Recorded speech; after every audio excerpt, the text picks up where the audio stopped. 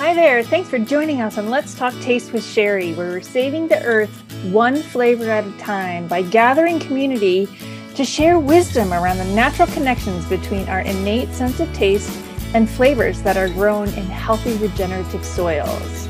Welcome. Hey there, Sherry Hess with the Flavor Remedy. Thank you for joining me for another episode of Let's Talk Taste with Sherry, saving the earth one flavor at a time. So today I want to talk to you about steak. When I think about steak, the first word that comes to mind for me is umami. So umami is the flavor of protein. You know, as I move forward with this podcast, you're going to hear me talking about the 5 categories of flavor that we experience: salty, sweet, sour, bitter, and umami. And umami is the flavor of protein. So on my last episode, I briefly discussed kelp as a source of protein and an umami flavor. And it reminded me of this, a conversation that we have around steak and red meat, and this importance and this almost opulence that we put around the experience of eating a piece of steak, right? And granted, I honor everyone out there has different dietary choices. Not everyone wants to hear an episode on steak, and I totally get that. And you, if you are a vegan or a vegetarian and you choose not to eat meat, I totally honor you.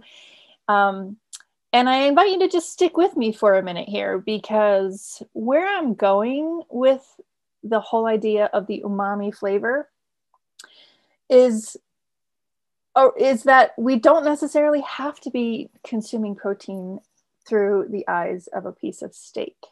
Okay. So, but let's talk about steak just for 1 minute. So when we think of steak, it's this, if you eat meat, if you ever have eaten meat, you think of this big, ribeye steak as a decadent, delicious, almost indulgent experience, right? There's steakhouses are some of the most expensive restaurants in our world, right? When you go to a steakhouse, it's going to be this opulent experience. So there's a lot to talk about around what a piece of steak looks like. So from a culinary standpoint, when you're studying cuts of meat and when you're understanding how to cook a steak, you recognize that the meat that is the tenderest part of the cow, which ultimately is the easiest to eat, right? It's the easiest to chew. It's the part that you don't have to do a lot to break down the muscle tissues. And it's the part of the cow that basically has been the least used. And suffice it to say that the less muscle mass, so when you exercise, you build muscle, right? Same thing for a cow. If you're going to build your muscle in a cow by, let's say, wandering a pasture like a cow is supposed to, the muscles become stronger and the meat becomes tougher, and it becomes this more of a challenge for what we're demanding currently in our restaurants as, this soft, succulent piece of meat. So for example, the filet mignon is this cut of meat that comes from along the spine of the cow, where there's not a lot of movement, right? It just kind of sits there and goes along for the ride. So that meat is tender and soft and easy to cook, and can withstand cooking methods that are dry heat. They don't have to break down the tissue. And we can basically get away with not chewing it as much. That's kind of what, without us really realizing, that's kind of what we're asking for when we're asking for a tender steak. And if you don't really recognize that, part of it is this awareness around the eating experience in general, right? So we think it's flavor. We think, oh, this is so delicious because we're told it's delicious because it's tender, but tenderness has nothing to do with the flavor. So there's a book called Steak, One Man's Search for the World's Tastiest Piece of Beef. And it's written by Mark Schatzker, who happens to be one of my favorite authors on the entire planet. And this book is fascinating because he went out on a journey to find the world's best piece of steak, fully expecting that all the marketing that we're all exposed to around, marbling and aging and tenderness and things that appeal to our sense of eating experience, he's assuming that all of those things that are happening in the world of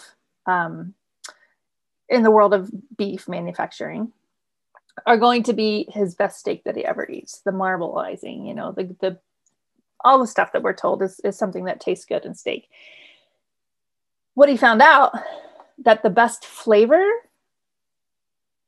was actually from, not to ruin the book for you, but actually came from, you know, the true grass-fed cow that is eating what it's supposed to eat, that's wandering around, that, you know, is eating grass and eating the plants and the omegas and the things that a cow is supposed to eat. Not only does it create a more nutritious piece of meat, but it also gives it more flavor. Now you have to take the texture out of it, because again, we've been programmed that the cows that we want to jam into situations where they can't move so that they're not building muscles. Kobe beef is like the prime example of this, right? These are all examples of what I would not call living flavor, where the animals are not thriving, where they're not contributing to a biodiverse situation, you know, raising and growing a food situation. But we're told this is the delicious thing, right? Your experience of eating that steak is more about the texture than it is the flavor, because the flavor is coming from whatever seasonings that the chef is putting on your food, and the fat aspect. So that food, you know, that meat that's being raised in a way that has more marbling, more fat in it, you know, creating what we think is this greater eating experience, is introducing more unhealthy fats than you would get from a cow that is truly bringing in the nutrients, bringing in a more complex flavor than the cows that are raised in these horrible conditions, right? So this is a great example. You know, Mark's book is a great example of where flavor is, again, talking to us about this living capacity of our food. So it's more than just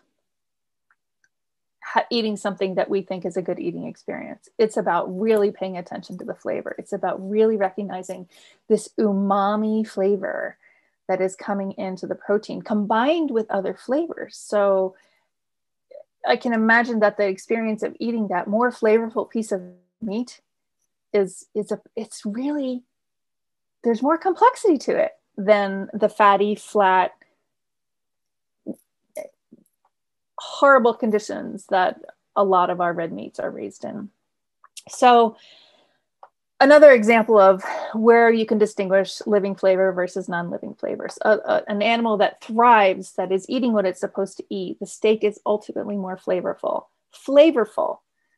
It might be a little harder to chew, but you have teeth. You were born with teeth as well as taste buds. Focus on the flavor when you're looking for that nutrition and not just the textural experience.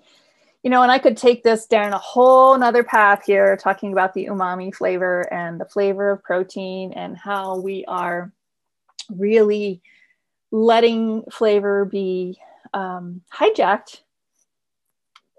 And I do this with a term that I call the chocolate steak syndrome. So we're on the topic of steak here. I'll just kind of throw this out there. I'm sure this will be a more detailed episode in the future. But, you know, when we're experiencing protein, we want that umami flavor, right? This is part of the experience of eating a good piece of steak and teaching our bodies to recognize flavor, right? When we taste umami, we want that protein.